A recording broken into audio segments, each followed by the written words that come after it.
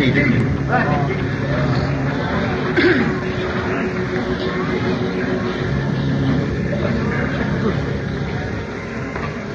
Sure glad to be back again tonight.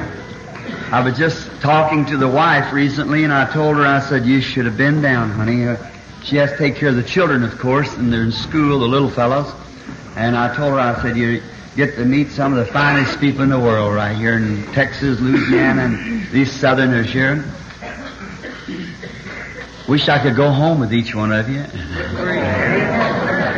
I'm sure I would have some grits for breakfast. How many grits? That's good. That's living. Black-eyed peas and turnip greens, cornbread. Nothing any better I know of. That's good. The love of God does strange things for us, doesn't it? How it constrains our hearts and binds us together like nothing else will do. The love of God. Tomorrow night is our closing of this campaign, and I've got to meet many of the brethren and seeing them, and this is one campaign that I certainly hate to see closed. It's just, they've been so nice. Everybody's so nice. And my mother was from Paris, Texas. I guess I'm just a little bit of Texas, so I certainly think you got a wonderful country, and what makes any country is the people that's in it. Fine. Louisiana, and Georgia, and Alabama, and all these southern states that talk about southern hospitality. That's true. And tonight we are planning now. I've asked Brother Moore to speak a little for me and dime, so I won't have to preach. And just last night we had a little drama, a little story. Maybe we could have another one of those little ones tonight, just before I pray for the sick. And then tomorrow night, I trust maybe if it be the will of the Lord, I'd like to speak to you again, maybe on a text, a sermon, at the closing service. We sure appreciate all that you've done. You've been so nice. And I'm glad that the love of God makes us reach out, way out, to see things that we never seen before. And sometimes meetings like this has a special influence upon the people to influence them to get the vision of what God means. I think it helps people. Now tonight, before we open the Scripture, I want to say that I want to wait till I start to pray for the sick before I pray over these little handkerchiefs and aprons and so forth, or whatever they might be. And now, if you miss putting one up here, I wish you'd say and get one anyhow. They're free. We charge for nothing. Even our books, somebody else prints them, and most of that we buy at 40% off, that we might bring them, and you don't, of course, they don't make nothing on them books because of the loss that we have on them and the damage. And I've always told the boys, if somebody come by and they didn't have the money to get it and want to give it to them, see, just let them have it anyhow. But those books are printed, one of them by Julius Stadscliffe, 2 or 3 of them, and by Brother Lindsay and so forth, and we buy them with, I think it's 40% off, I think that's what it is. And however, the boys takes care of that. We have no program of money. Money's not even in it at all. The minister called me the other day and said, now what's your financial program? How much money do we have to have? I said, nothing. And he said, well, what do you do for a living? I said, well, usually at the end of the service they give a love offering. I said, if people feel like doing it, if they don't, why, that's perfectly all right too. And if they don't make the expenses, put that in on the expenses and let's make it up. If they don't make that, then we'll send home and let my church stand for it. We want to always carry that name of never, I would not permit one of my men to ever beg or bum for money. When it gets that place, it's time for me to come off the field. Yeah. God will liberally provide everything we have need of. It's time to leave. I think many a meeting is ruined by all that, who will give a 10, who will give a 5. I don't like that. There's only one thing that I like to hear about. Did I say something wrong?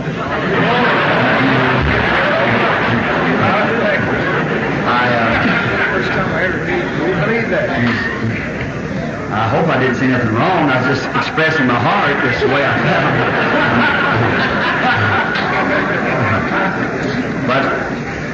believe there's only one thing I want you to give. Give your heart to Christ. That's all I require. Just give your heart to Christ. That's what we're here for. And so I'm sure that God will take care of the rest if you'll just do that. And now, before we approach the Word tonight, let's pray as we bow our heads. Who would like to be remembered in prayer just tonight, saying, remember me, Lord, I'm needy. Remember my request, Lord.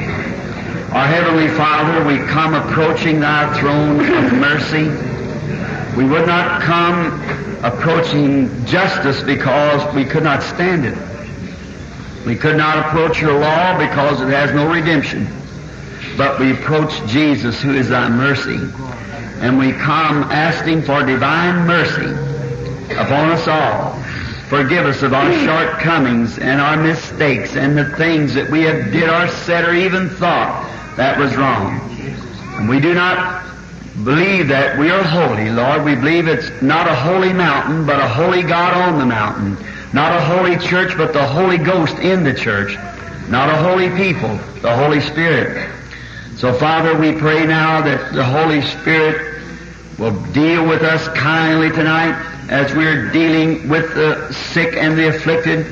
Lord, they are tenderly and they're sick and they're needy and we don't know what to do, Lord. I'm standing here between two opinions at this time, just how to approach a little subject here, wondering if You would bless it to the hearts of the people. May I be able to say something that would encourage faith, that would stir up the gift that's within the people, that they might receive their healing tonight. Above all things, Lord, that sin-sick soul sitting here, wherever it is, I pray, God, that they'll see the light of day breaking through and will come and be reconciled through the shed blood of the Lord Jesus. Granted, I pray for this fine bunch of Calvary-bought servants of Yours here behind me, Lord. I feel very little to stand out here on the platform ahead of those men. And some of them is preaching the gospel, and I was just a sinner boy. God, I pray that You'll bless them gallant hearts. May they cling together, Lord, by the love of God wrapped around them in such a way, Father, that they'll prosper in whatever they do. May they be gallant servants to bring Christ to the people in this closing hour of the world's history. Heal all the sick and afflicted, both soul and body, Father, we pray. Bless us together as we wait upon Thy word now, for we ask it in Jesus' name. Amen.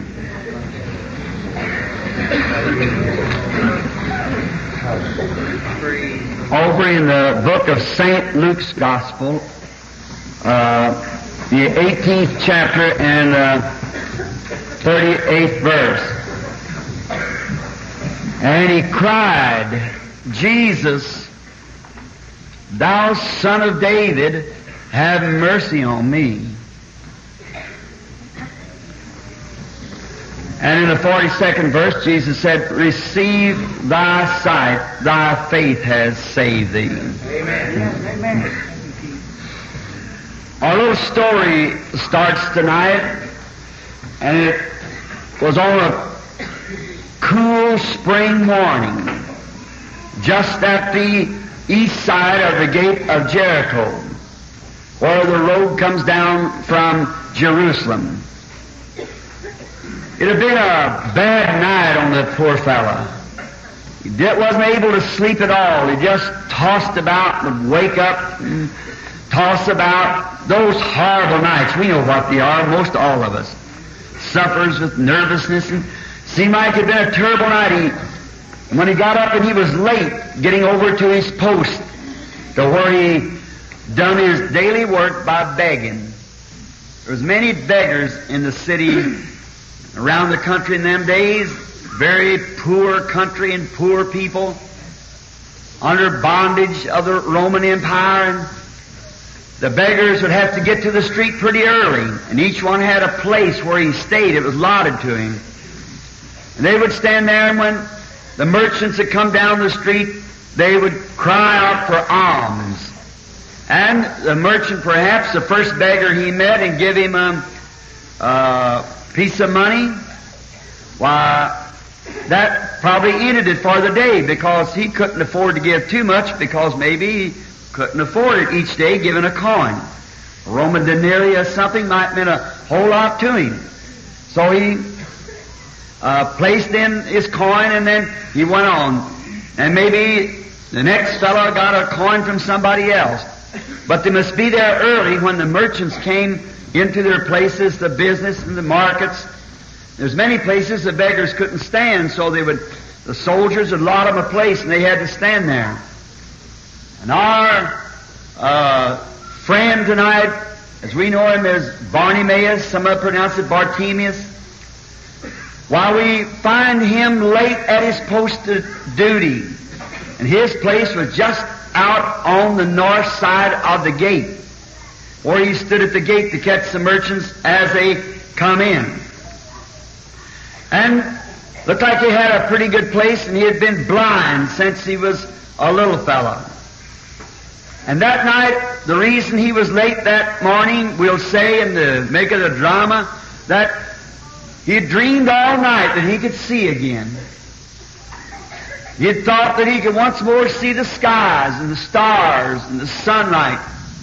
But now he lived in a world to himself, all shut in darkness, blind.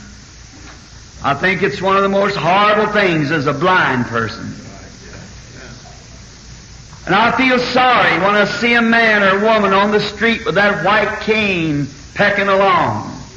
Many times have I stopped my car and run over to see some poor old mother about to go into a post or something down along the street and help her across. Some young fella or old man, blindness. I think it's the most pitiful thing. But there's a blindness that's worse than physical blindness. That's spiritual blindness. I feel more sorry for them than I do for the physical blind. So why wouldn't our hearts reach out for them instead of condemning them? Let's love them. Then they'll see light if you'll just love them. The world's a-dying not for a better economics. The church is dying not for better buildings, a bigger denomination, but it's dying for somebody to reach out a hand of love to show that we care one for the other. And that's the very sign that Jesus told us that by this all men would know that you were my disciples, when we got love one for the other. I was thinking of blind. It's a little off my subject, but not off either. There was blind Fanny Crosby. She could see better than a lot of people's got two good eyes. They tried to get her one time to write music or poetry for a dance world and for the entertainment world.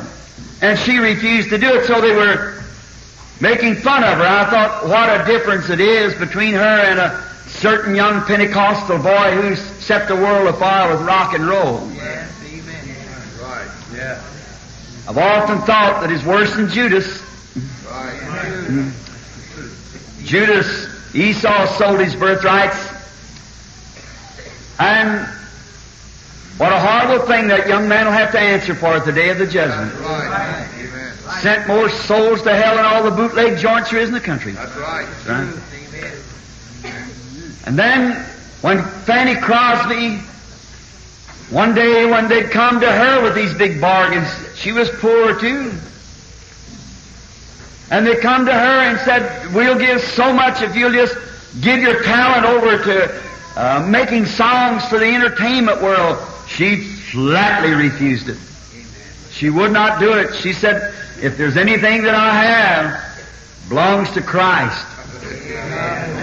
And so the man who were talking to her said, then I suppose that you're expecting to go to a world where there is everlasting life and so forth. Said, yes.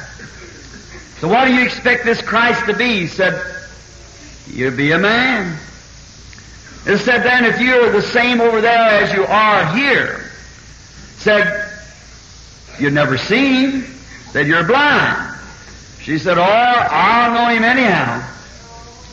So they said, how would you ever know him if you are still blind over there, as you never had sight in this life? And on the other side, if you had no sight there, how would you know him then? She said, I'll know him. And they laughed at her, and she turned and started through the house. When she'd made her decision, no, sir, nothing of the world. All my talent is given to Christ. And they said, she started back across the house and raised up her hand. She said, I shall know him, I shall know him, and redeemed by his side I shall stand. I shall know him, I shall know him, by the prints of the nails in his hand. It's those great crucial moments that the strain is put upon us, that God moves in when we make the decision for him. That's between life and death, that little sharp edge. Sometime at the last moment, when you think you're not going to be well and somebody's making fun of you, still hold your testimony. It's that time that God moves in. Bartimaeus had arrived on the scene kind of late. So it was an early spring morning, I believe, along April, because it's near Easter. And his clothes was all ragged, I suppose. He got up to the gate. It was quiet, so he said, well, I'm a little late because I overslept, but the sun in the Palestinian skies was just perhaps rising in the east, and him kind of on the north side showed a... And the old wall was shut down by God when Joshua came in. Let's think he got him a rock and sat down in the sunshine and said, well, maybe there's one merchant a little late. I'll get a coin maybe today for my family, because we're really in need. And he got to thinking about, while he's sitting there in the warm sunshine, his ragged coat wrapped around him, he began to think about his dream, how real it was. Then his mind floated back in a daydream, like I know we all have those experiences. Many times I like to climb so high in the mountain till I'm out of hearing distance from anything. Just sit up there only with the animals and dream, just dream of God and the coming of the Lord, and look out and hear him screaming the birds and watch him in the eagles and see him in the sunrise and the sunset. He's just all around you. Be alone and dream. So Bartimaeus perhaps is setting out there in a dream like that. And then it was spring. He said, oh, I dreamed last night that I had my sight. I can remember when I was a little boy. We lived just around the mountain here. A little cabin around the side there. And remember when I used to be in this early spring when the little buttercups had come up, how I used to run out as a little boy and play, and Mother would let me pick her a little bouquet of flowers, and how I would lay out there on the soft beds of the grass and look up and see the white clouds passing over in April, the warm sunshine bathing down upon me. How pretty this world must be. But I've long lost sight of it for many years of blindness. So I guess it'll never be, but oh, how I appreciate that dream last night, to even dream that I could see. Then he began to think, his mind got caught. Oh, that's when you get into the spirit of anything. Got caught back to when he was a little boy. I know all of us do that. I do go back to the time when I was a little boy. See my father come in with a little short fella, a logger, and how he had strong arms, and I'd see me, he didn't weigh about 140 pounds, but a fellow told me the other day he seen him load a 950-pound log by himself on a wagon. And I see him when he'd roll his sleeves up, an old apple tree there, and a little piece of looking glass Mom tacked up on it, and a little pitcher pump. She had a meal sack there for a towel. I'd see Pop pump the water and take soap and wash his hands, that old lye soap we used to make, and make the lye and make the soap out of it. and wash. When I see him pull his arms up like that to comb his shaggy black hair, I said, you know, my daddy will never die. He's too strong to die. But he died at 52 years old. Then I think of Hebrews 13. Here we have no continuing city, but we're seeking one to come. We have no abiding place here. We're pilgrims and we're strangers here. We're seeking a city to come. Now, Bartimaeus thinking when he was a little boy, and I can imagine him thinking this. Oh, I remember when along lunchtime I'd hear that sweet voice of that beautiful mother of mine around the hillside, Bartimaeus, your dinner, son. And how I'd run to the house and she'd wash my little face and brush my hair back and kiss me on the cheeks, and I'd see her big soft eyes, and I'd look up in the face of that pretty mother, and she'd set me down to lunch, and then after lunch in a little while she'd call me again, 'cause it was nappy time. And she'd sit out on the porches or looked off over the garden, and she'd rock me in her arms, and I'd put my little baby hands on her pretty cheeks, and she'd kiss me, and she'd tell me Bible stories. How I love to hear them stories of how the great Jehovah God brought our people over into this promised land. And she'd look over the little buttercups that I brought her in, the little flowers from off the hillside, and she'd say, that's some of Jehovah's promise too, Bartimaeus. This beautiful land is ours. And Jehovah led us up in the great sand dunes of Egypt and put us in this land. How she'd tell me of that great mighty Jehovah, how he thundered out for his people, stood in a breach, drowned the Pharaoh's army behind him, how he rained bread out of the heaven, brought quails in from the fields, fed our people, and how he performed signs, wonders when they was thirsty. The great prophet Moses smote a rock, and out come water. Oh, how great Jehovah was. What a great, powerful God that we serve. How that great Jehovah had promised that prophet Moses, someday the Lord your God will raise up a prophet like unto me. And he'll take us out from under this Roman dictatorship. And then you remember when they crossed the Jordan, just a little bit below where their cabin was, and how that Jehovah rolled back the sea, the Jordan, in the month of April when the hills of snow was melting up in Judea, up around the mountain, Hermon and so forth, and this icy snow water was gushing through and muddy, twisting. The great, mighty Joshua marched down to the sea, and he spoke, and Jehovah moved back on powder dry land and walked him across it, right in the month of April. Oh, how that great God. Then Bartimaeus looked over a little bit, kind of shivered, and said, you know, I wish that Jehovah was still Jehovah. Somehow I believe he is, but my priest tells me that all those things are past. He isn't like all at once he hears somebody coming. Click, click, click, click. It's a little donkey. Well, it must be a rich man, because transportation then is usually by the poor went by foot, the rich went by cart drawn by donkey, or either rode on the back of a donkey. So he rises, runs out about 20 feet to the big cobblestone road, and run out and said, alms for the blind, alms for the blind. All at once the little donkey stopped, and you heard a cruel voice saying, out of my way, beggar. I am the servant of the Lord. I'm on my way to Jericho this morning. I'm going to meet the Ministerial Association.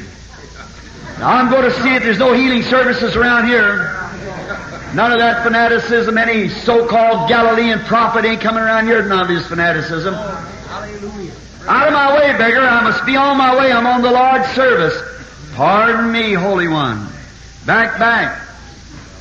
On into Jericho he goes. Get the Ministerial Association to stop all campaigns of such. Maybe that's a little rude. Maybe I ought to have said that. By the way, you know, the man dies, but the spirit doesn't. So, it's too bad, but that's the way it's supposed to be. For every generation rising in the judgment will have to stand the same thing. You see, you've got to go through the same exactly thing. Amen. Then as Bartimaeus made his way back, is getting up in the day, let's think a little piece, and the sun now coming across had shattered the rock. So he felt around till he found him another one. Sat down, he thought, well, I guess I won't take nothing in tonight. I guess we'll just have to do without. And he just sat down and thought, well, I was having such a wonderful dream about days gone by and about great Jehovah. Then he picked up his thought again and said, yes, I remember Mother telling me one of my favorite stories. And one of my favorite stories was this. She used to tell me of the prophet Elijah. I liked that one so well. Because she'd say, Bartimaeus, you like the story about Elijah the Tishbite with the Shunammite woman? Yes, Mama, because it's about a little boy. And how God worked His plan by a little boy. And He loved that because He believed in Jehovah too. And this Shunammite woman, being a Gentile, yet God showed her favor. How the great mighty prophet Elijah come to the city, and she perceived that he was a holy man. And he lived in a cave up in the mountain. And he had his servant with him, Gehazi, who was kind of like a campaign manager that went around and helped him get things ready when he would speak. And somehow or another, she liked this man. She thought he was a wonderful person, so her husband was kind of an elderly man, and she was growing old. And she said to her husband, I pray thee, let's show favor to this man, because I perceive that he is a holy man. And they built a little chamber on the side of their house, a little prophet's chamber. Put him a little bed there, and also put him a little jug of water, and a little stool to sit on, a little pan to wash his tired, weary feet and limbs when he sat down. And no doubt the servant would bring him out something to eat when she heard him out there in the chamber. And Elijah was so well pleased with this till I hear her say, Bartimaeus, you know what that woman needs worst of all? When he asked, he said, what favor could I do for you? Could I speak to the king, or could something I do? She said, no, I dwell with my people. There's nothing I have need of. I just done it out of my heart because I respect the God that you serve. I respect the life that you live. And then Gehazi said she's old, her husband's old, and they had no children. Bartimaeus liked this. And the great prophet Elijah said, go tell her to stand here at the door. He saw a vision. He said, thus saith the Lord, you will embrace a son. And when this little boy became about the age of 12 years old, oh, how his papa and mama loved him. That must have been about the age of little Bartimaeus. And how that papa and mama loved him. How that papa taken him out in the fields and showed him all the way to raise grain. One day when he was out in the field, he must got a sunstroke because he kept saying, my head, my head. That Palestinian sun's hot with the direct rays of it. My head, my head. And father was busy, so the boy was sick. He said to the servant, take the child to its mother. And the boy got sicker and sicker until finally on his mother's lap he died. And the gallantry of that famous woman who showed favor to a servant of Christ, she knowed exactly and was led by the Spirit what to do. Oh, I like that. Not only Bartimaeus, but I like that. She took him over to the prophet's chamber and laid him on the prophet's bed. What a place to lay him, just right. And she said to her servant, saddle me a mule, and don't you stop until I bid you. Go forward. And her husband said, there's no need of going after him. This is neither new moon or Sabbath. He's not up there. She said, all is well. And another thing, Bartimaeus, do you know God don't reveal everything to His servants? He just reveals to them what He wants them to know. Just what He wants them to know. So when the woman come in sight of this great mighty man of God, he walked to his cave door and set his staff upside the wall, and getting rather aged, and he put his hands up like this, and he looked out and he said, "Who is that I see coming?" Gehazi said, "It's the Shunammite. She looks like she's full of grief." She was crying and going on. So he said, "Her heart is grieved, but God's hid it from me. I don't know what's the matter with her." He said, "Go meet her." And he went and met her, and when she come close to this great prophet, he said, "Is all well with thee? Is all well with thy husband? Is all well with thy son?" Oh, I love that woman's expression. She said, "All is well." I think that's where Martha and Mary. Martha's always kind of dilatory, it seemed like. But when she knowed that, if referring back to this woman, if this Shunammite woman knowed that God was in that prophet, that was God's representative of that day, and if God was in His prophet, how much more was He in His son? And she said, "Lord, if Thou would have been here, my brother would not have died. But even now, whatever you ask God, God will give it to you." That's it. That's the idea. And the Shunammite woman, she said, "All is well." Why?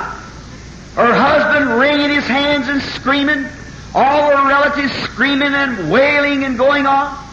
And here she was with a broken heart, the baby laying on the prophet's bed, dead. Her only son and an old woman, an old man.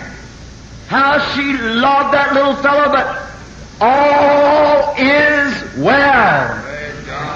For she was standing before God's representative.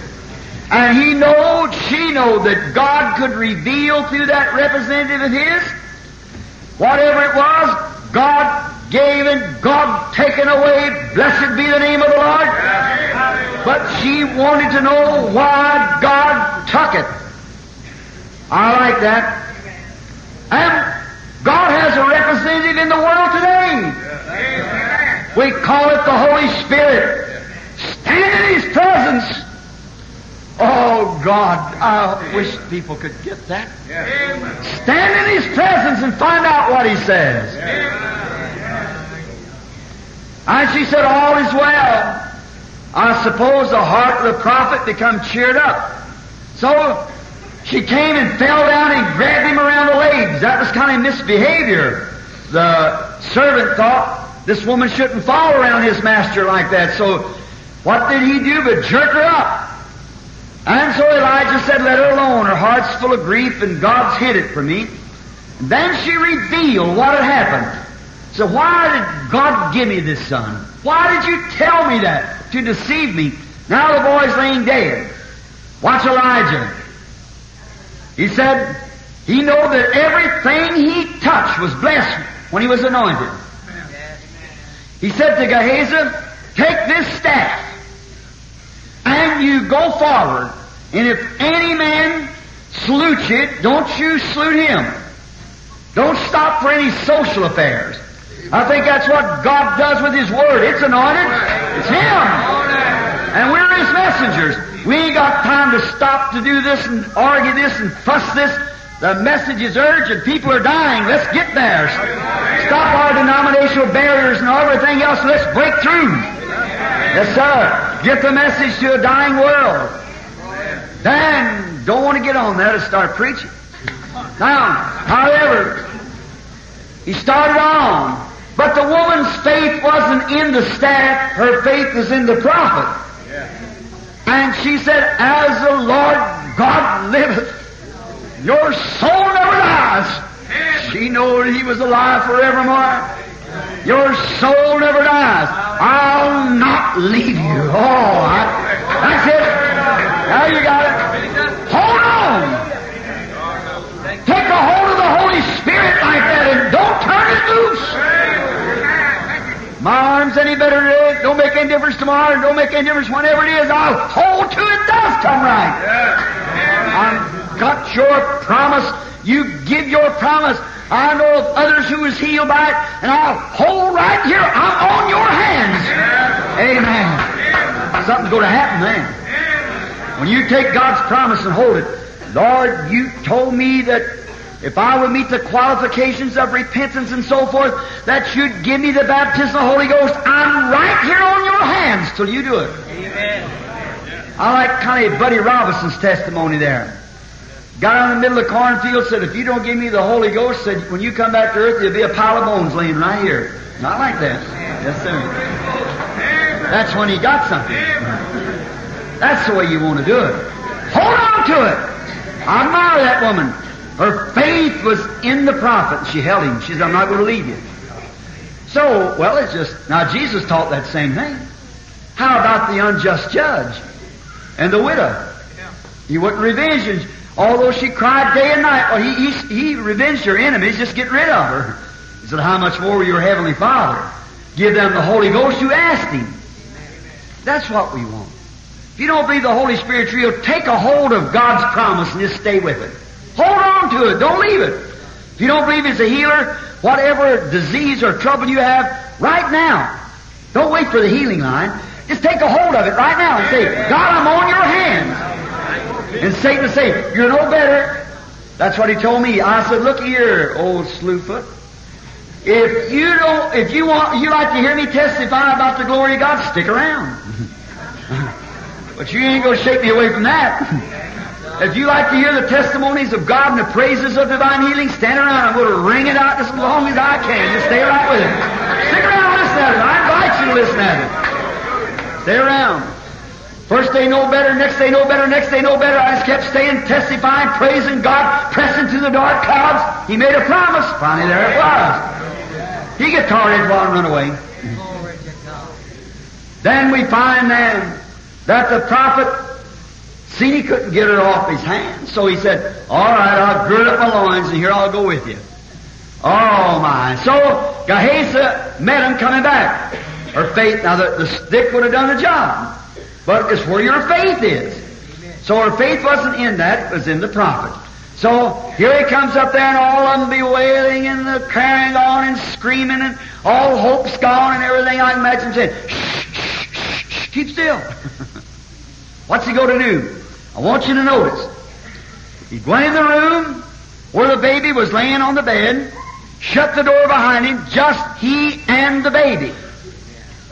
That's where the most successful times when you get alone with God. See? Get alone with God. Jesus said, enter into a closet and close the door. Pray to your Father what seeth in secret. He'll open you, He will reveal it to you openly. So I can see the prophet. Now the Bible said he walked to and fro in the room. Yes. Just walking. Lord, here I am. What can I do? Walk to and fro. He's waiting on the Spirit. Amen. That's what struck him. Goes over and lays his body over the baby's body. Begin to get warm. Got up and started walking again. Walking back and forth. He felt the anointing coming greater. So he laid his body on the baby and he sneezed 7 times. Picked it up, brought it out, presented it to its mother. Oh, how little Bartimaeus liked that story. He'd say, see, God has to work up His purpose, Bartimaeus. See? God has to do something, bring up somebody for a certain thing. He ordains things. Oh, Mommy, you're so pretty. I just love you, Mommy. And you know, Bartimaeus, before you were born, you don't understand it now, honey, but before you were born, I've dedicated you to God, to Jehovah. You know, it wouldn't surprise me a bit, but watch, your little eyes will see the Messiah. Hallelujah. And they thought, oh, Elias, if he'd ever come now, I'm blind. But you know, Bartimaeus, God uses little boys for His glory. He's got a purpose, and I believe He's got a purpose in life for you. That is, he thought that, oh, it couldn't be now. Look what it was. Poor mother. She prayed. She's gone on years ago. But I guess what she prayed for was lost. You know, on them cobblestones. No, there's never a sincere prayer ever made but what it's answered. I'm 51 years old, and I've been in the ministry 31 years. And I'll say before God's Bible, I never did sincerely ask for anything but what God gave it to me or told me the reason why He couldn't. I say that as a servant of Christ. That's right. Of tens of thousands of times that I've asked Him for things. Sincerely asked Him for anything, single out something and asked Him for it. He'd either tell me, He'd give it to me or tell me why He could not. So I know it always is best if I can't have it. Your little baby boy to ask for your straight razor to shave with it, you'd be a poor father to give it to him. Right. You'd hurt himself. He knows what's good for us and what's not. So, then Bartimaeus would think this, you know what? Just a little bit below here is the ford where Israel crossed over. And just think, right down this same road where that priest come a while ago, that great prophet Elijah, with Elisha come arm in arm down that road, walking down to the Jordan to open her up again. Then from the time that Israel crossed into the great prophet Elijah, God still could open the sea. He could open the waters. He thought, oh, if I'd only lived in that day, them two great prophets arm in arm walking down to the Jordan. One of them was coming back, the other was going up. And the old one had fought Jezebel and Ahab and the sins of the world, and just across the river was a horse that's tied over there to some bush, and a chariot of fire was going to take him up to glory. The young prophet is going to receive a double portion for his ministry to come back. Amen. Walking arm in arm. He said, if I'd been sitting on this rock then, I'd have run out and... Because you're a man who brings God real to the people. Just ask Jehovah, and I'll receive my sign. But the priest tells me that all those men, Jehovah quit doing that years ago. They still think the same thing. But he goes on just the same. There's still Jehovah. I imagine he thought if I could have ever got out there and have stopped, why, them prophets, they sure would have blessed me, and I would have had a healing. But it's all over now. Days of miracles is past. So there's nothing that I can do about it, I guess, but just sit here blind. The winds blew and he covered himself up into his coat. And he began to think about another story. The great Joshua one day, not over 100 or 2 yards from where he was sitting, Israel crossed that mighty river by that great Prince Joshua. Then he remembered another story. That while they were encamped out there, Israel, God's great pillar of fire hanging over them. One day Joshua, the great captain, walked out to get his strategy on how to take those walls out of the way of Jericho. While he was walking around, he seen someone walking out to meet him with another warrior. Joshua pulled his sword because he was a fighter. He swung his sword up and he said, "Are you for us, or are you for our enemy?" Then that great fellow pulled his sword and the lightning flew off the end of it. He said, "I'm the captain of the host of the Lord. I'm the Lord's captain." The great mighty Joshua throwed down his shield, throwed down his sword, took off his helmet, and fell at his feet. Oh, he might have said, if I would have lived in them days, I would have liked to fell before his feet too. But little did he know that that same captain of the host of the Lord, not 100 yards from him, same captain, While he was thinking all those things, it's usually when you think about the Lord. It's usually when you got your mind not on something else, the things of the world, or how you go make a lot of money, or what kind of a big organization you're going to build. That's what's the matter with the world today. We got our mind on the things of the world instead of on God. Let's think about God. The Bible says if there be any praise, there be any virtue, think on these things. Our mind strolls off. And first thing you know, it's straight out in there somewhere we're thinking about something else. Let's keep Jesus on my heart, in my mind, all day long, day and night. That's the way. While he was thinking about that, he heard a noise. It's strange. Wherever Jesus is, there's a lot of noise. I don't know why, but it usually is. And a lot of noise come from on the inside. First thing, the gate burst open, and here's a great noise and people running and some hollering, Hosanna! Hosanna! Yes. To the prophet of Galilee! The women and some of the men. Then you hear some hollering and making fun of him. You're nothing but a fake. Overripe eggs and fruit thrown at him. You heard that same priest a while before they had the association to meet together. Said, and you say you're a prophet. We heard that you raised the dead man out of the grave. We know you faker. They laid that man there and your disciples did that. That's nothing but a fake. If you can raise the dead, we got a whole graveyard full of them up here. Come raise some of them and we'll believe you. Jesus don't mind the devil. He never did. That same old devil said to him one time, if thou be the Son of God, command these stones to be turned to bread. He could have done it. One of them put a rag around his face one day, down there in the courts, put it around his face, his eyes, and hit him on the head with a stick, the mockers, and said, if you're a prophet, tell us who hit you. See that old devil? The same old devil lives today. Go down here and heal old man so-and-so on the corner. Go over here to so-and-so and heal them. We don't take orders from the devil. Jesus said, I can do nothing till the Father shows me first what to do, for He worketh and I worketh hitherto. And He's the same yesterday, today, and forever. So when you hear anybody saying like that, just walk away. It's the devil. That's right. We don't take orders from Satan. We just come from above. When He shows us what to do, then we go do it. If He wants Mr. Jones on the corner, he'll tell his servant and he'll go over and heal him. That's right. Just by His orders. I do nothing till the Father shows me first what to do. St. John 5:19.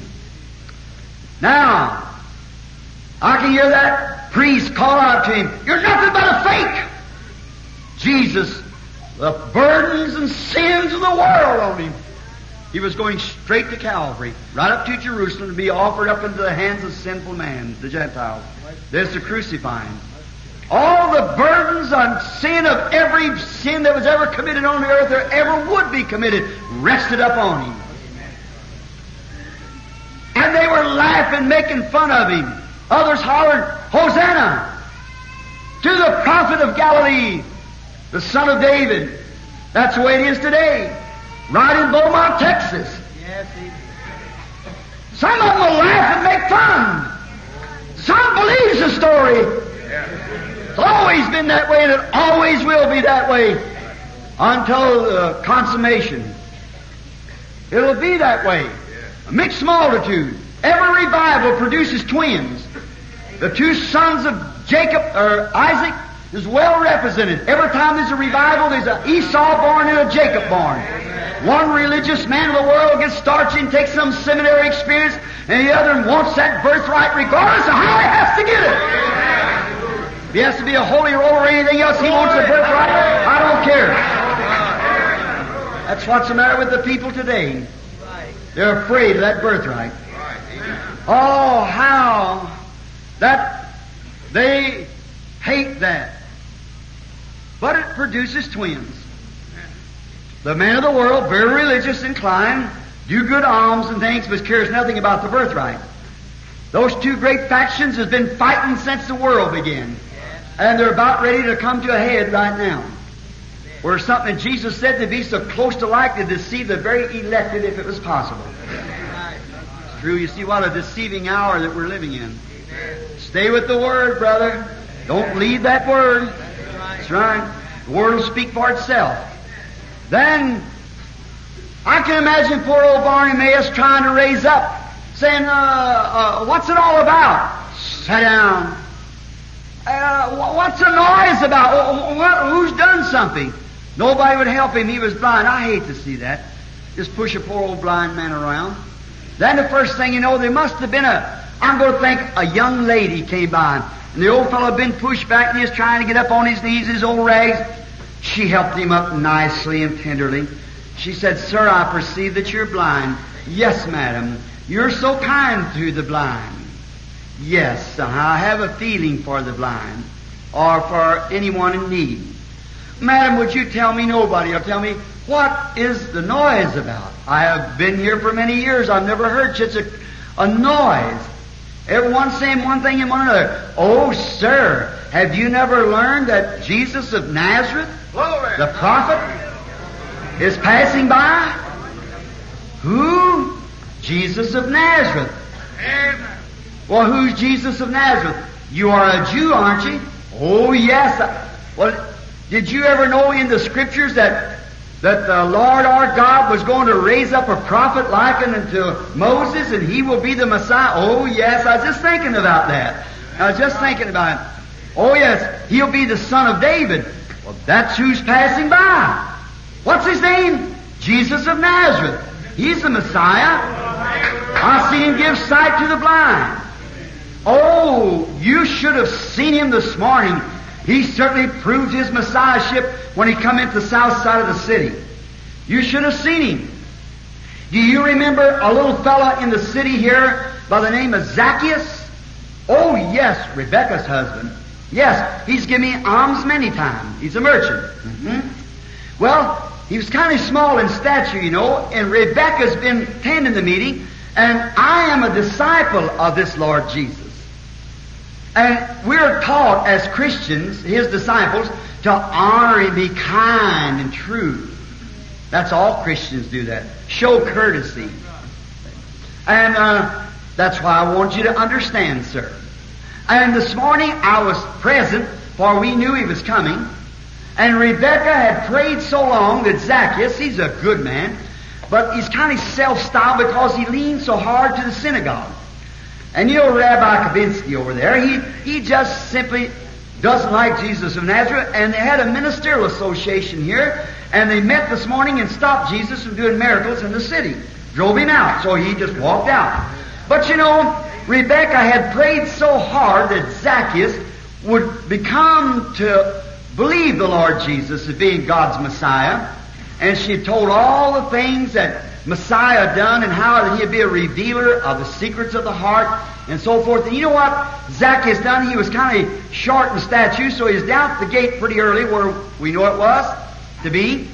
And you know, when he seen he was going to be too little to see him, so I'm sure Rebecca and I had made a covenant with one another. We was going to pray that if the Messiah would be recognized the Messiah. So I watched Zacchaeus. He ran way down Hallelujah Street until he come to Glory Road.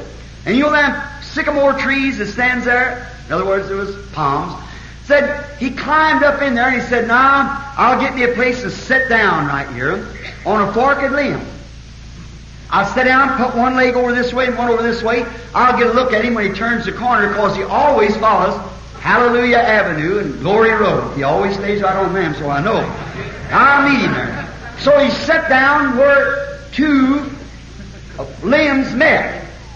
Now that's where a lot of people sits tonight, where your way and God's way comes together. There's got to be a decision made. You may be here tonight in that same condition. Well, he got to thinking up there. He told us a while ago, after what happened, it did. So the Ministerial Association wouldn't let him go to the auditorium to have the meeting, so they was going to have. So Zacchaeus, he got up in the tree and he said, "Rebecca told me that this man could discern the thoughts of the heart." Now, I don't believe, and Rabbi Kavinsky, my pastor, told me that thing never happened no more. If there is a Rabbi Kavinsky here, you forgive me. I'm just using this for, see? I could say the state presbyter or something like a district superintendent, or, just anything will do like that. You know where I'm getting to. So then, anyhow, he gets up in the tree, and he, a doctor, PhD, LLD, or any of them, So he gets up in the tree and he said, you know what? I'm going to be sure that guy don't know nothing about me. So he got all the leaves and pulled them all around him and camouflaged himself. He's a little bitty guy anyhow, sitting up on this limb and all like that. So he left one little leaf there, that like a door, he could look up and see him when he turned Hallelujah Avenue going up Glory Road. Of course, right close there on the corner. And after a while he's sitting there, she said, you ought to hear him testify of it, sir. Jesus is going on by. And the old blind man was listening to this story. Because he knew what Mother told him that Messiah would be. So he's listening to this story. Jesus is going on this, throwing stuff at him and making fun of him and telling him, come raise the dead. They'd see there was no hoax in it and so forth like that. So as they said, and he told us then that he hid under these leaves and he left this little door open. Then when you know what? Said when he come by, I just peep over and get a look at him. Said because of everybody else looking at him, well, for prestige's sake, I'll just look at him. So he hid so he wouldn't see him. So he raised up the lid, and after a while, here come Jesus along, and a woman coming out, and a great big apostle in front, Simon Peter with 11 others saying, I'm sorry, the prophet is very tired, we have to take him on now. He's kind of, didn't get to have the meeting down there, so we have to go back out of the city. And said, he watched him in a few minutes, and he come right over, raised up the lid a little bit more and looked. Said, I kind of like the looks of that fella. It's something though you can never look at Jesus right straight and never feel the same anymore. Something about it will get a hold of it. So he took his little leaf like this and raised it up and said, I sure fooled him this time. I got up in the tree. And that's the guy that knows the secrets of the heart. Well, he might be a prophet for all I know. And he gets over like this. He stopped right under the tree. He looked up and said, Zacchaeus, come on down. Not only did he know he was in the tree, he knew his name. Oh, Bartimaeus said, that's him. That's the Son of David. Oh, Jesus, thou Son of David, have mercy on me. There he goes in a crowd of thousands, maybe 7,000 or 8,000 people screaming one thing and another. Jesus, thou Son of David, have mercy on me, have mercy on me. I believe that you are the prophet that was to come. Oh, thou Son of David. Now he could not touch him. I could preach on that right easy. Oh, what faith in God will do. Who has to be a bishop? District presbyter? Dr. LLD Jones? No, sir. A beggar. Ragged. Blind. But had faith enough. Look at the burden on him. Well, all that facing him. No doubt but on his clothes was the stink of rotten fruits and things, that vegetables they'd thrown at him. But he had kept his head. He was facing Calvary. On the whole world was laying on his shoulders. But the faith of a blind beggar stopped him and made him stood still. Amen. The same mighty host of the Lord that stopped the sun for Joshua. Joshua stopped the S-U-N by faith, but blind Bartimaeus stopped the S-O-N by faith. And that same faith will bring him from glory where he controls the solar system in the universe, or bring him down into this tabernacle tonight. That same childlike faith, he stopped and stood still. Looked around. They brought him over. He said, your faith has healed you. Oh, my. There he went walking on. The little lady holding him by the arm. She must have said, did you hear what he said? Oh, yes. Oh, think he told me I'd get my sight. The procession was moving on down the road. He was heading on up the mountain. They're going to be crucified. He said, receive thy sight. Thy faith has saved thee. That's the same as your faith saves you from hell. Same Greek word too, sozo. Yes, same time, every time it's translated. Physically saved or spiritually saved, same faith does the same thing. Thy faith has saved thee. Oh, his faith stopped Jesus and had him to stand still. So he said, he told me he is the Messiah. He's got all the signs of Messiah. And he told me I'd receive my sight. I'm satisfied I will receive it. Oh, I'm satisfied. I'm satisfied, he starts saying. Directly he's seen a shadow. Oh, I have received my sight. And down the road he went. When he says anything, just keep believing him. I read a little story, maybe fiction, maybe not, I don't know, on Bartimaeus. It said he had a wife and a little girl. And said that one night his wife got sick, so he went out, he said, Jehovah, the only thing I have to offer you, they had to have some kind of entertainment to attract the attention the beggars did, like they do in India. If a beggar in India hasn't got something to attract the attention of the passerby, he'll never get a coin. Seldom will, anyhow. They got little monkeys. The little monkey will beat the guy, and he'll run like he's screaming and crying. They got a cobra or snake that fight a little animal, and everything to entertain for something other to make them give a coin. So they said that Bartimaeus had two little turtle doves. They'd do tumbles over one another. He said, Jehovah, I haven't got much, but if you'll just let my wife live, the physicians just left and said she's going to die. I need her so bad. If you'll just let her live tomorrow morning, I'll give you my two turtle doves for a sacrifice. And his wife got well. So he offered the turtle dove. Some weeks later, he said he had a little girl he had never seen in his life, a little curly-headed girl. One night she got real violently sick, and the good physician come again. He said, Bartimaeus, the child is almost in hysterics. I think the child is going to die. Oh, he said, good physician, are you sure? As far as my medical training will let me know, the child is dying now. The fevers has run it into a spasm, and there's nothing that can be done for it. And he made his way out the side of the house in the moonlight, feeling along the side. He said, Jehovah, I haven't got but one thing left. I don't know what kind of dog they call that today that leads the blind. I forget. Seeing eye dog. Well, instead of a dog leading the blind in that day, they had a lamb that would lead the blind. So Bartimaeus, they said, had a lamb that led him. He said, that's all I got to give, Jehovah, but I love my little girl so good.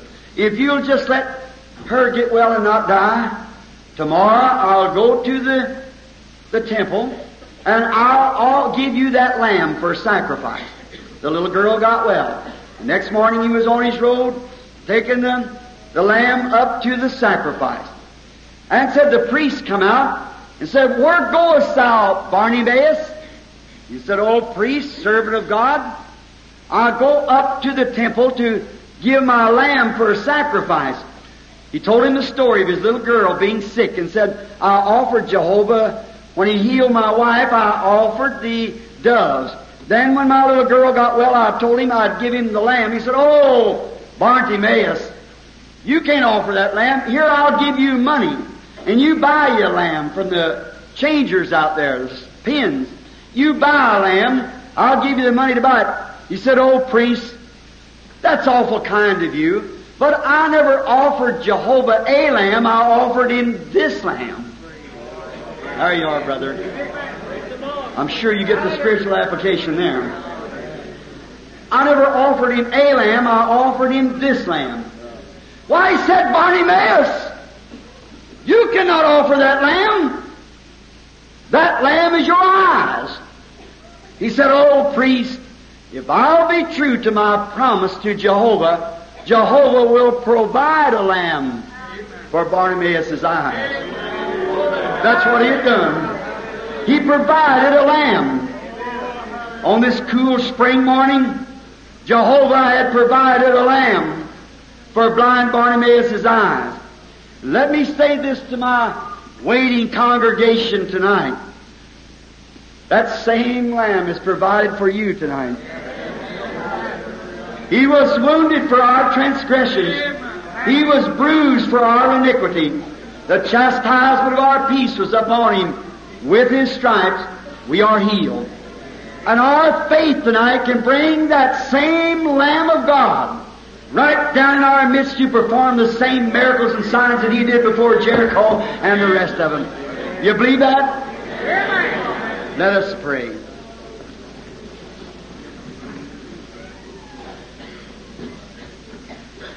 O Lamb of God, that take away the sins of the world, I come to Thee now with all my heart for these sick people. They wait patiently, many of them standing, their limbs are aching. But Thou art God. You will reward them. They have laying here handkerchiefs and little parcels of goods. I lay my body over them in the name of the Lord Jesus, asking that You'll send Your power and blessings with them, healing every sick person that these represented, to that little fevered baby waiting for this one, to that poor old blind daddy sitting there tonight in that little house with that white cane beating against the door. Oh, Jehovah, go out through the midst yonder, Lord, and heal them. Our God, there's many yonder in the hospital, waiting, a sick person dying. All hopes is gone. Thou art still Jehovah God. They cannot come to the meeting, but Thou can go to where they are, Father. I pray that You'll grant it so. I pray that Your mercies rest upon the peoples now.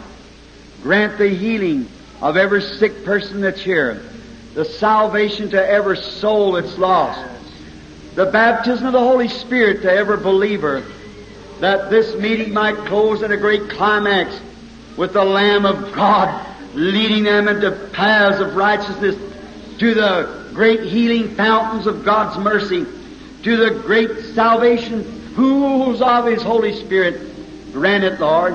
I commit them to Thee now with myself, that You might show Yourself, that our faith tonight, as the blind beggar that we have just talked about, can bring the presence of the Lamb of God in our midst to show the same signs that He did when He was here. And all the people will believe You, Father. I trust with all my heart as I commit ourselves to Thee, waiting on Your Spirit to confirm the Word that's been preached with signs following. Amen. I love Him. Worship Him now. I love Him. Because He first loved me and purchased my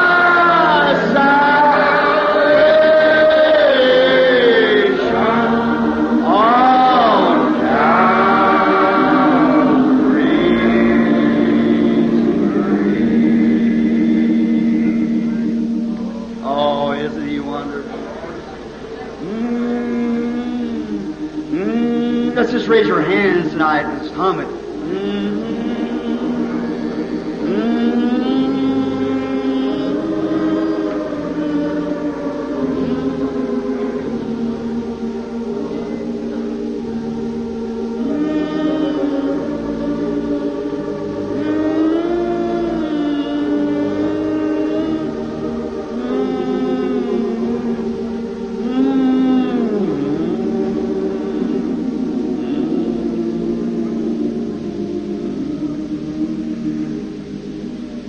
Now shake hands with a pilgrim around you somewhere.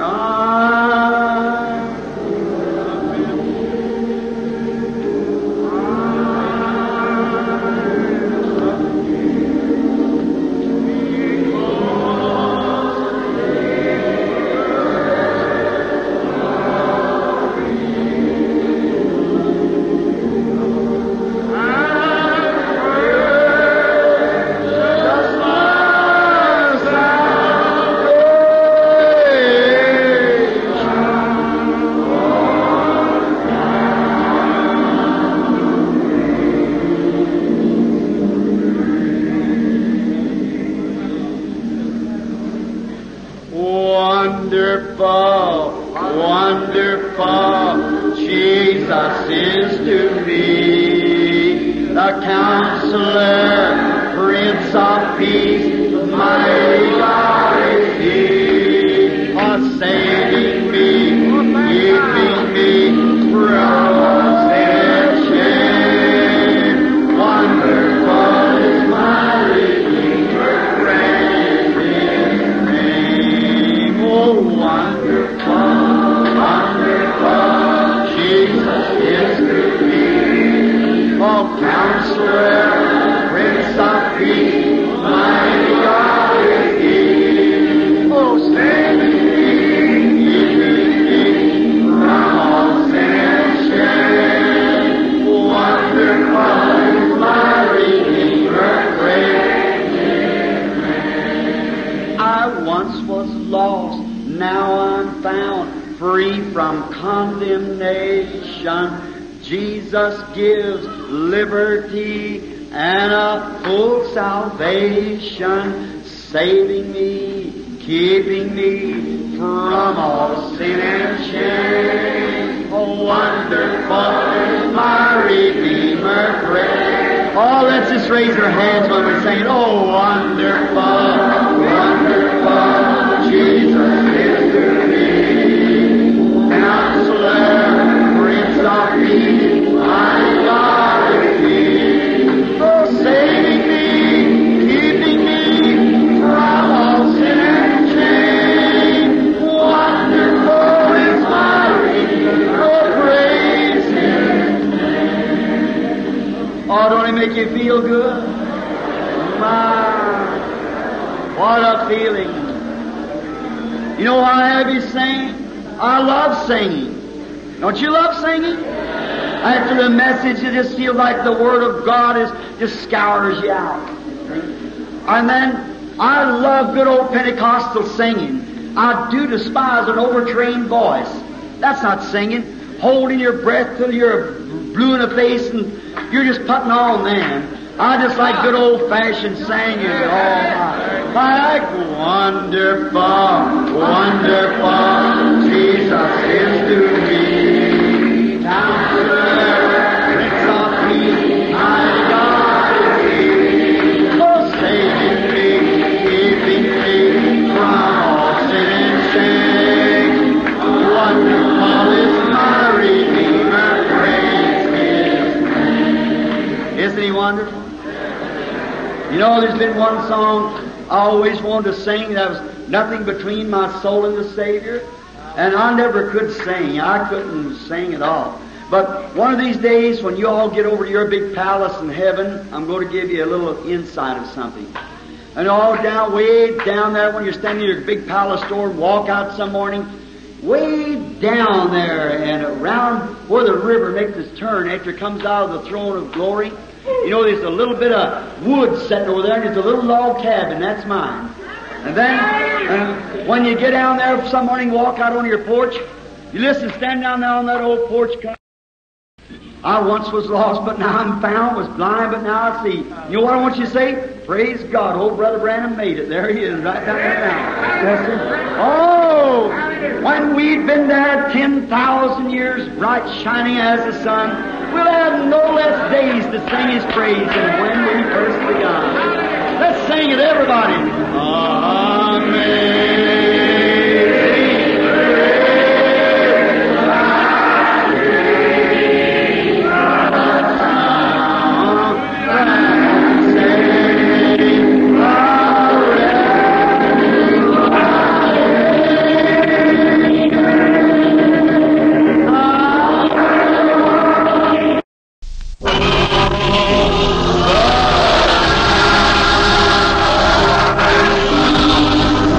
Oh,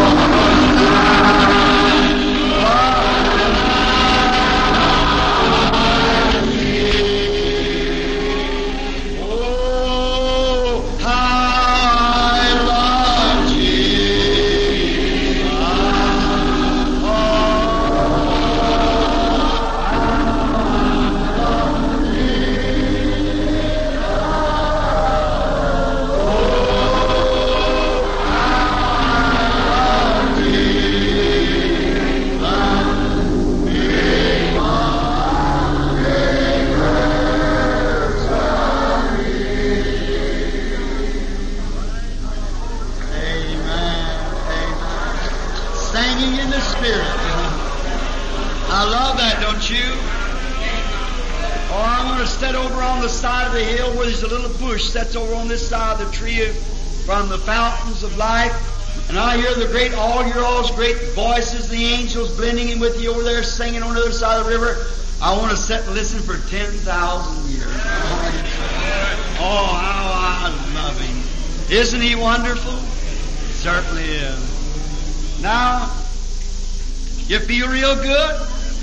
Now that's what I call old-fashioned singing. Singing in the Spirit. I'd rather have that than all these little chopped-up songs you sing. I think them inspired writers, when they wrote them songs, like Eddie Pruitt wrote the inauguration song when he picked up his pen. Everybody wouldn't buy his poetry and things, and one day the Spirit fell on him. He grabbed the pen, wrote the inauguration song, All Hail the Power of Jesus' Name. Let angels prostrate fall, bring forth the royal diadem, and crown Him Lord of all. Another one wrote, When I survey the wondrous cross whereon the Prince of Glory died, all my fame is but lost. Another one wrote, Living He loved me, dying He saved me, buried He carried my sins far away, rising He justified freely forever. Someday He's coming, oh glorious day. I think of blind Fanny Crosby said, What does Jesus mean to you? Art calling, do not pass me by. Thou the stream of all my comfort, more than life to me. Whom have I on earth beside thee?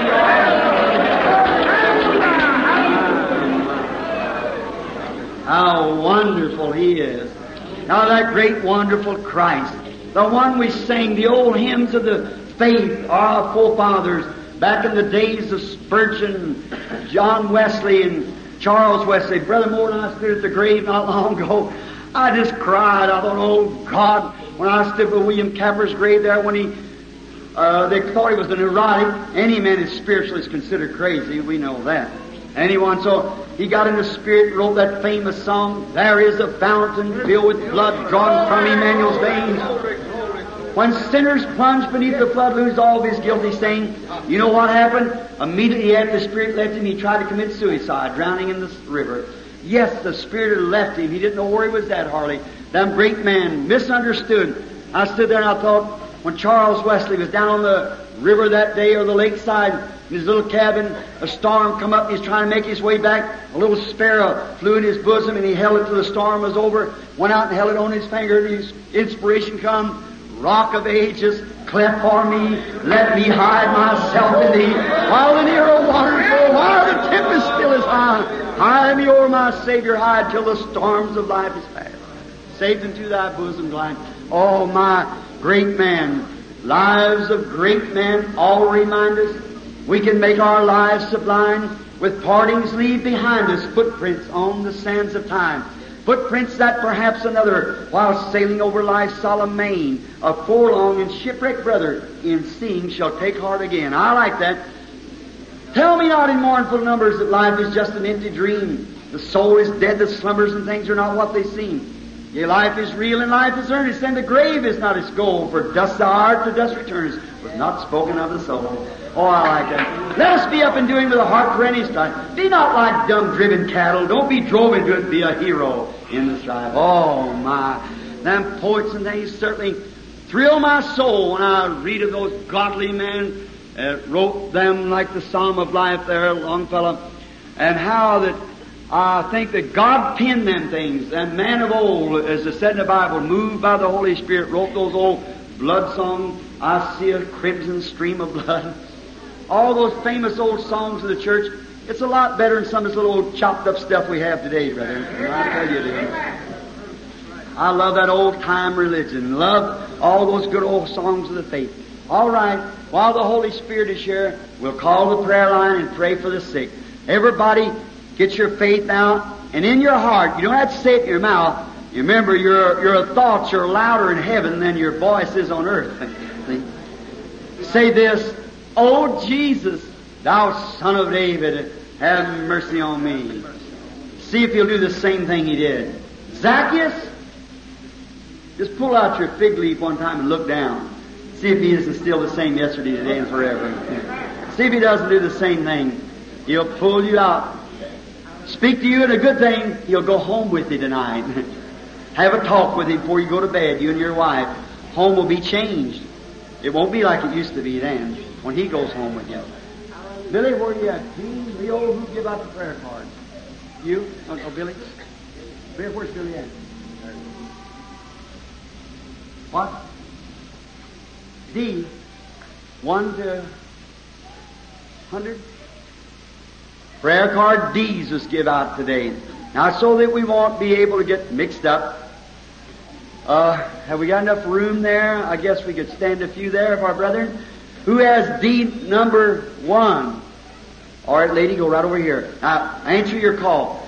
Number 2 will take place beautifully. There was a man and his wife. First time he's ever one of them meeting.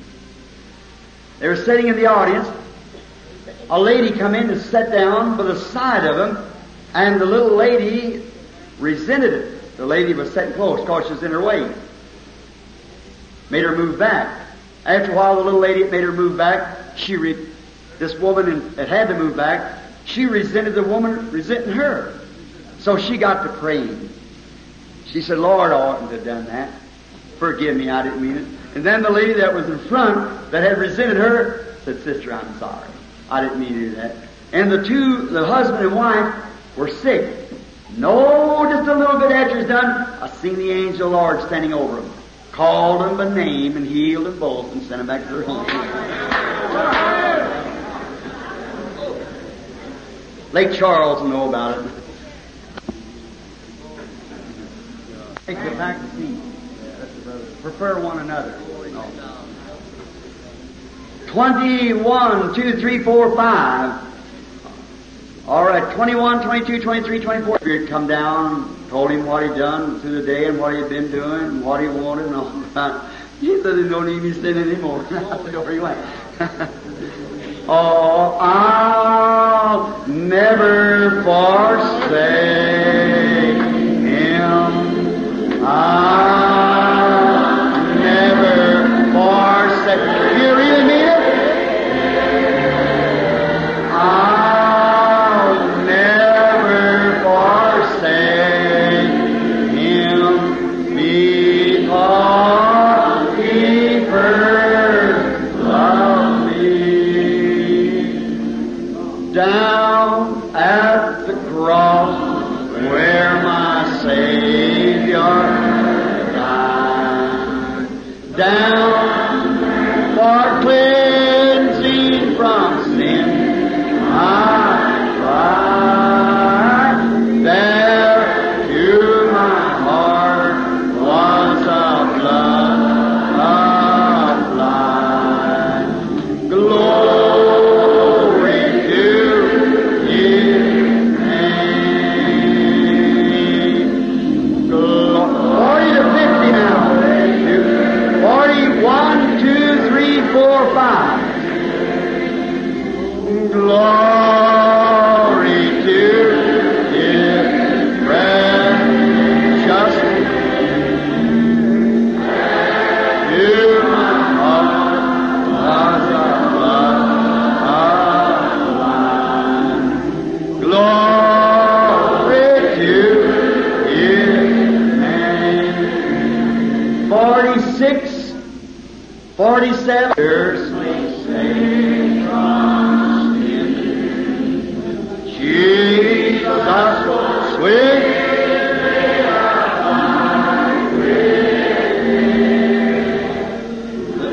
at the cross where He touched me. Glory to His name. Singing glory to. Let's bow our heads now while we sing.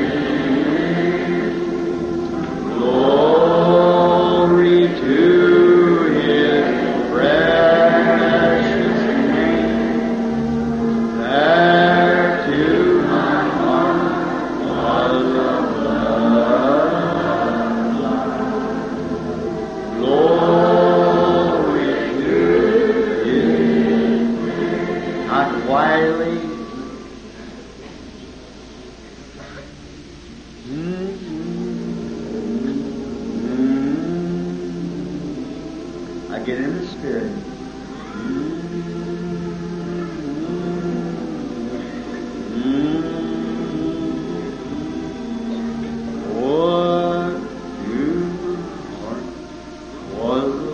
All the prayer cards up now? You got a prayer card, go over to the line.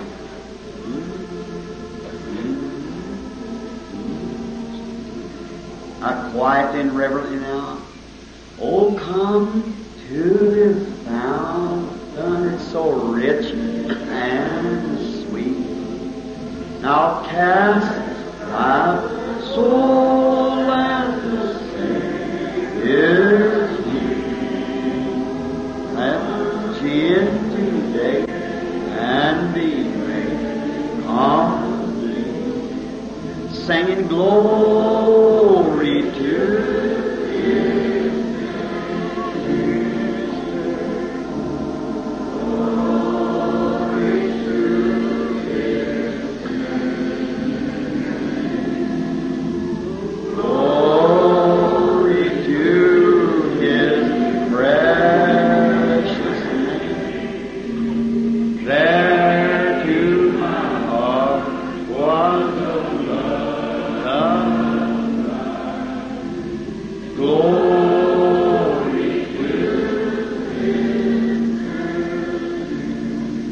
Precious Lord, as the organ is playing that beautiful old hymn, there's many in here, Lord, can share in this fellowship to know that there's where our sins were all gone. When we plunged by faith beneath that crimson stream, the lightning of flashing, the thunder's roaring, the blood of the Son of God, Emmanuel's veins were bleeding. That rain poured down across the cross, mixed with blood and water, poured over our souls, Lord, by faith. We always will sing glory to His name. We thank Thee for this, Father. Now as I have just maybe you forgive my rude ways, Lord, of bringing Your Word, but it's the best that I can do, and I pray that You'll receive it and plant into the hearts of the people the purpose of it, Father. It's to bring faith to the people. Now, they didn't know what You were. Every night we've approached a different Scripture somewhere to prove that You, them same Messiah signs. Everywhere in the Scripture, it's just full of them, Lord. Maybe they'd never read it before, read right over it. So did the Pharisees and Sadducees of their days, the teachers, read right over it, that He was to be that. No doubt the very day that He was crucified, they might have sang in the temple that morning, Psalms 22. My God, why hast Thou forsaken me? Oh God, open spiritual eyes. Give understanding as we commit ourselves to Thee. In Jesus' name, amen. Now, just a moment. Now, I see a great line of people. There's no way for me to have... Is there anybody here that's never been in one of the meetings when discernment is seen? And just like I do, he eats like I do, he sleeps like I do. He's a person that Jesus died for. Now, I condemn the doctrine of the Catholic Church. That's right, but not the Catholic man. Certainly. And if I ever get to a place I can't reach my arm out just as far for a Catholic as I do for a Pentecost, then I ought to go back to Calvary again. There's something wrong with me. Jesus came to reach out for anybody. And for oneness, two-ness, three-ness, five-ness, whatever it might be, there's no difference. I want to reach an arm. When I first come into this as a Baptist minister, why, one group said, come join our group. The other said, come join our group. I said, brethren, I love you both. You'll have to come to one. We just won't permit it. I said, oh, but God will permit it. See? I'll stand right between you with the arm out to both sides and saying, we are brethren. Redeeming love has been my theme and shall be till I die. That's right. Get love in your heart and be true and honest and have the right kind of a motive and the right kind of objective, and God will take care of the rest. If your motive is right and your objective is right. If your objective is right and your motive is wrong, it won't work. But when you get if you know it's the will of God, then your motive right and your objective right. Like now, here's a group of people. I've been talking about Him being Messiah. It's you can still touch. I'm not talking about because I think so. I'm talking about because the Bible said so. Now, the reason you say, Brother Branham, aren't you afraid of... No, sir. Now, if I wanted to say, look here, I can do this, see what a big guy I am? I better shut up and walk away from the platform right there, because it'll never work. See, what's my motive? To melt these people together as God's people. Say, I'll tell you, all you people, I belong to the Baptists. Y'all come over and join the Baptists. I'm a oneness. I'm a Trinitarian. I'm a threeness or two-ness or whatever you have. I don't know. I belong to that. No, sir. I'm your brother. I belong to Christ. We belong to one another. So that makes my motive, my objective right, my motives right. So therefore he said, say to this mountain be moved, and don't doubt. And it's the will of God for me to do it, or He never sent me. There you are. If you get everything working right, and your motive and objective right, you can say to anything, as long as it's the will of God, it'll do it. But if I want to say to be some big stuffed shirt to make me a great program somewhere and put me on some telecast universal or something, now that's wrong. Jesus liked one thing. You know what it was? Showmanship. He wasn't a showman. No.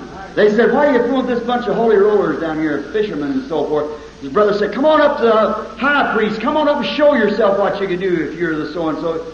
He said, your time's always. Mine hasn't come yet. That's right. He didn't go up even with them. He doesn't today. He isn't a showman. He's the Son of God. And we believe that. Oh, isn't He wonderful?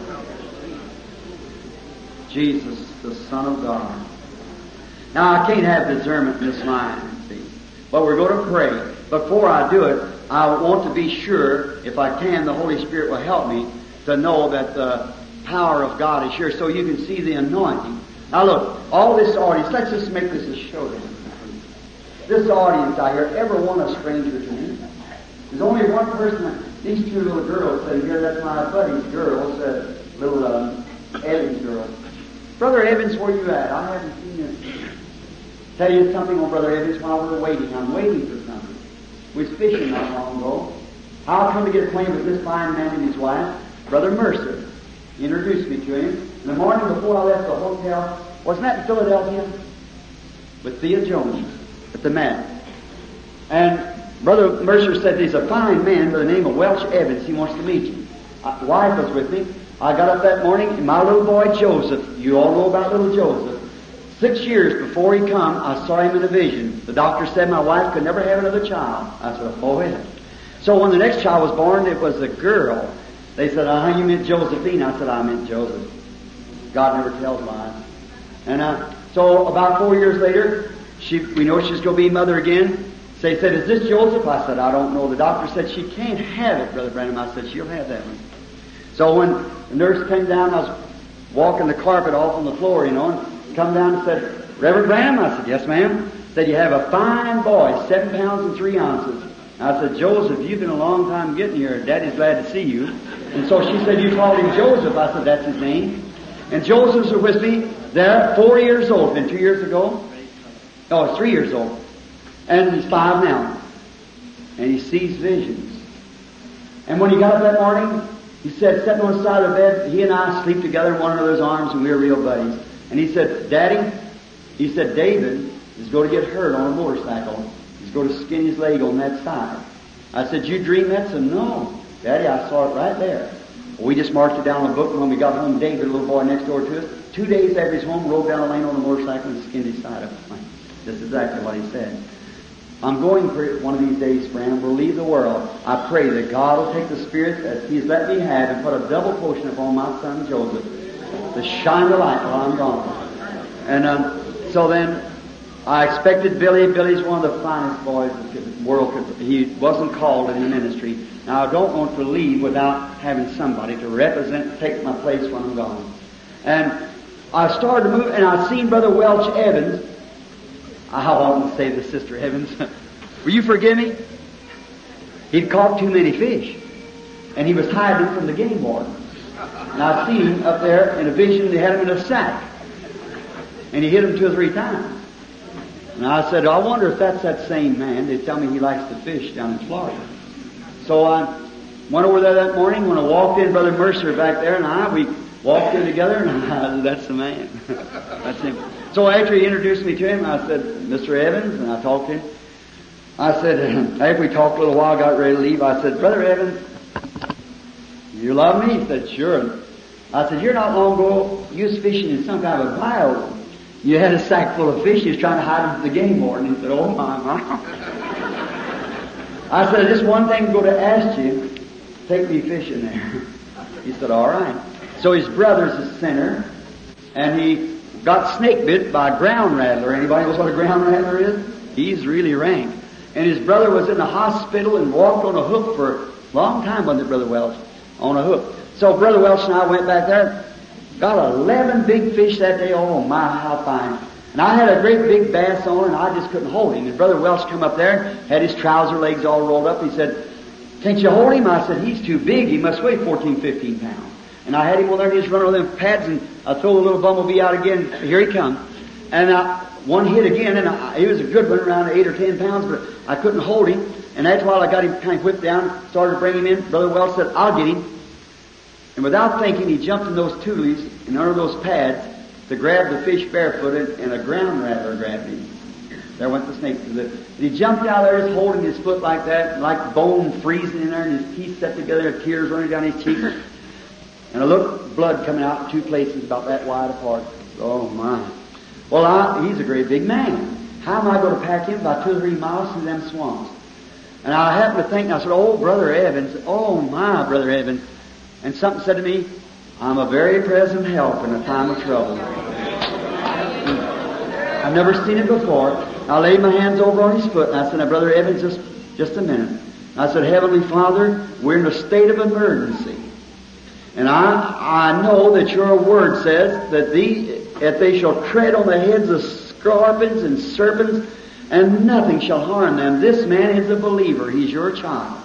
And I put my hand over on him. In the name of Jesus Christ, I rebuke that poison venom from that snake. And I heard him quit groaning. I took my hand off. He said, I haven't got a pain. We went on fishing all that day. That night when they come in, they was around there talking. We had those great big black bass about that long hang up. About 11 o'clock, his brother come out there. So he was still limping a little on his foot. And he wasn't a believer. He was a sinner boy. Fine fella. Very fine man. I'm expecting to lead him to Christ next time I go down. Baptize him out there in one of them pools. And so then when we went out there, and he runs a bait shop. And we was at a place, and a little hotel across the street from it at Fort Pierce. And so his brother come out there, and I was telling his brother about it, and he's seen that snake bite. He said, now, brother, it's good to be religious, but not crazy. He said, you better get to a doctor right now. He said, you know how that made me lay in a hospital like that? Brother Evans said, I was bit this morning at 11 o'clock. This is nearly 11 o'clock tonight. If God has taken care of me by His grace this long, He'll take care of me the rest of the way out. Never had a rubber smell of anything. It's amazing grace to our Lord Jesus Christ. I know those little girls, Brother and Sister Evans. And I believe this is Brother Willie sitting here, the artist that draw the pictures of them church world. Was you the wall, that pillar of fire? Was you there, Willie, to see that? Was you there, Brother Evans, Sister Evans? How many's in the building is there at the church that morning to see it? All right. For 15 minutes, it stood right there visible before nearly 400 people standing there looking at it. Amen. That's right. He's the Lord Jesus, and that same angel of God is right here now. Amen. Have faith in God. Now for you out there, we can bring that line through in about 10 minutes. We can just get the Holy Spirit moving with us. Lord knows I'm testifying just so that you'll see, to build your faith. If I'd start telling what I've seen Him do in my ministry, that I've seen Jesus Christ do before my eyes, they'd make volumes of books. Just every day, every hour, you can just ask Brother Moore, these people who go around anywhere, any place, it's just constantly all the time. Home, out there, wherever, the Holy Spirit just showing, bring me off place, take me over here. If you just yield yourself to Him. The brother that knows has been in the meetings, and knows or been around with me in the meetings and up home and everywhere else. Are those things so, brethren? Raise up your hands if they're so. That's right. Thousands can witness that. Now have faith. And if the Holy Spirit will show us what is 2 or 3 is a witness, is that right? 2 or 3 is a witness. Have faith now. Raise up your hands again now so I can see There's no prayer cards. If you got a prayer card, get in the line. If you're sick and I don't know you, or you got a request on your heart or something, hold your hands up. Solid. You got one? You? Let you and I talk. You're right close to me. You believe me to be His prophet? You believe me? If I can, by the Holy Spirit, reveal to you what your trouble is, will you accept it as from the Lord? Will the rest of the audience do the same thing? God, it's for your glory. You got trouble with your knees and legs. That's right, wave your hands. All right? Go home and receive your healing. Jesus Christ makes sure. Anybody else? Believes with all your heart? Wait, here it goes. Here it is. Wait just a minute.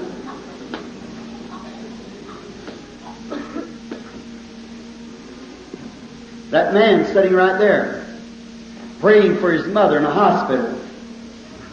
Heart trouble. You believe she'll be healed, brother? All right, sir. God bless you. I'm a stranger to the man. I don't know him. That's right. Raise up your hand. That's right. That's true, oh, isn't it? You believe now? What are they touching? Here's a little lady sitting here praying just with all of her heart. Not for herself, for the salvation of her husband. But that's right, stand on your feet, lady.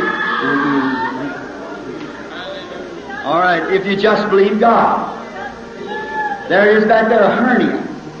Heart trouble. Oh my, it's just everywhere. Do you believe now? How many believes with all your heart? Now just raise up your hand. I can't get into that too deep because I couldn't take the line through. Is He God out there? Is He God up here? Is God in heaven? Is God on earth?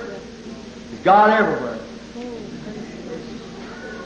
I'll have to just get a minute, Brother Jack, to get this way, see. Do you believe what you've heard and seen? Do you believe it comes from God? Do the people out there believe the same? Amen. If God will reveal to this woman what's your trouble or whatever it is, I don't know. We're strangers, I suppose, to one another. She had a prayer card with you. All right? The prayer card, the boy just come up and mix these prayer cards up, and you just happen to draw one, that's all. You see what he can do out there. Now, is that the very same sign that Jesus showed and proved that He was the Messiah when He was here on earth? You believe that? You do. And do you believe that Jesus is here on earth tonight in the form of Spirit called Holy Ghost? And He lives in His church through the blood of His sacrifice. He opened and tore down the veil with the shedding of His blood and made a way that you and I could come into that Shekinah glory, that He could talk here, take my lips and speak to you as two believers and walk between us and speak between us and reveal to me the very things that He did there to prove that He's not dead but alive forevermore. You're not here for healing, you've been healed. That's right. But you're here for your husband. Yes. You believe that God can tell me what's his trouble? All right, he's got stomach trouble. Oh. That's right. You got a son. That's the reason you can't stand your hand up. You want me to tell you what's wrong with his son? He's got trouble with his shoulder. That's exactly right. I see some other boy. It's a nephew. Yes. Yes, sir. You believe God can tell me his trouble? Yes. All right. The trouble is your nephew. He's got stomach trouble. He's nervous. And here's two things they both need. Is salvation, because they're both sinners. That's thus saith the Lord. Believe now with all your heart. Father God, this darling little girl, all of you pray with me, please, now for these people. Father, I pray that you'll heal the little thing and make her well in the name of the Lord Jesus. God, in Christ's name. Come, sister, everybody praying. Sister, if I could straighten your hand, I'd do it. I can't, but I can pray. Heavenly Father, I pray that you'll heal her. May this hand come straight. May she go like Bartimaeus with his eyes, go off this platform, believing in you. In Jesus' name. Amen. God bless you. Our Heavenly Father, I take the hand of this woman and pray that you'll heal her in the name of Jesus Christ. Amen. God bless you. Now, you know I know what's wrong. But whether I said it or not, would you believe it anyhow? See, if I keep on all complete discernment, you know what it does? It brings me down. But you're backwards, he'll set in the chair. And if you'll believe with all your heart, arthritis won't bother you.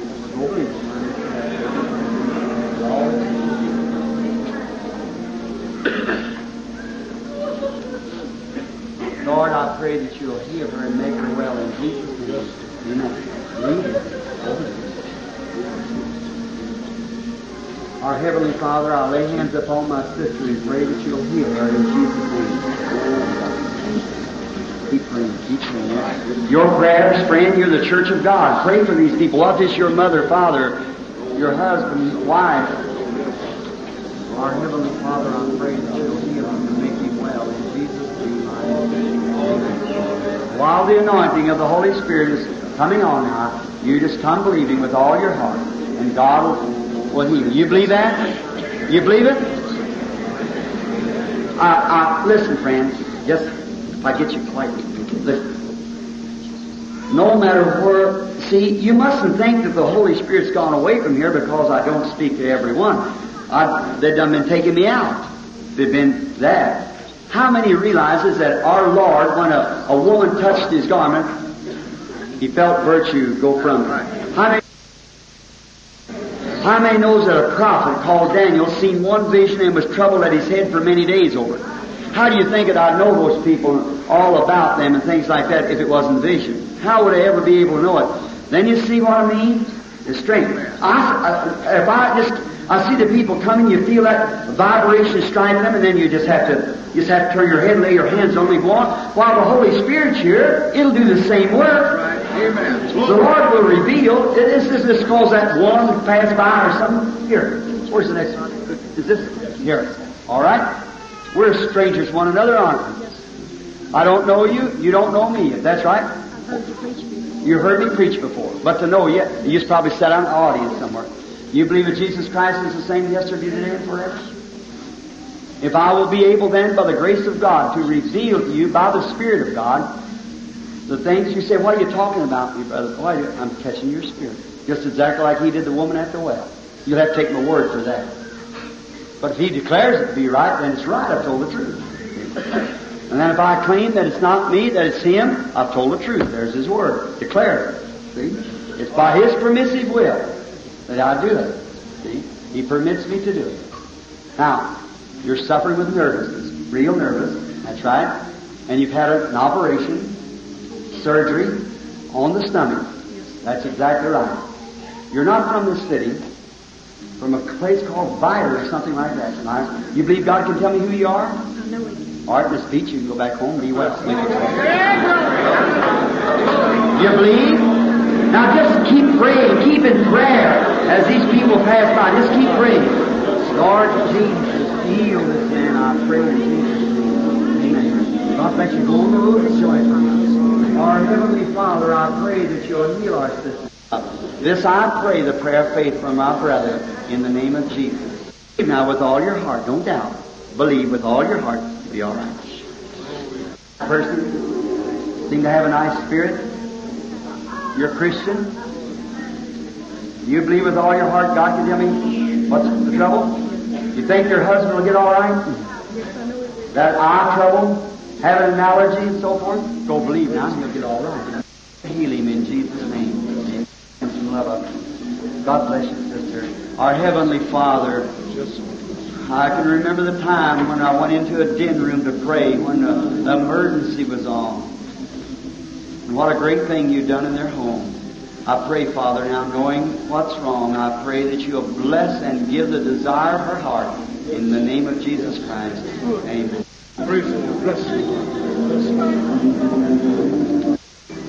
Believe you'll make you well. Save that operation. Make you well, if you believe it. What do you think it is? Well, you thought it was a tumor. It's a growth. You thought it was a tumor. You thought it was cancer. You had many things. Well, what difference does it make as long as he heals? Is that right? What you need is a little lift in faith, isn't it? To make you come up.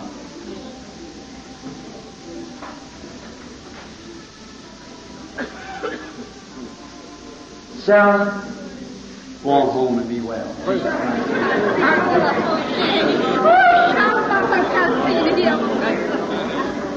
Father God, in the name of the Lord Jesus, heal him. May the mercies of God be with the child. Make him well. May the mother see such a difference in him, Lord. Jesus, may it be so. In the name of the Lord Jesus, may my sister be healed. Amen. Ask in it.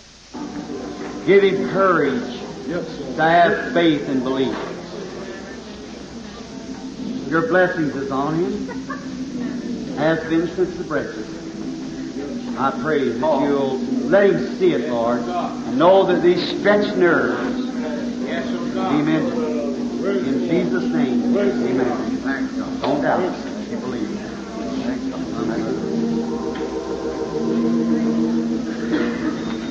Our Heavenly Father, to lay hands upon her in the name of the Lord Jesus. May her loved one leading her, may Christ do the leading from henceforth, Lord, making her well, restoring her right back again. Don't doubt it. Hallelujah.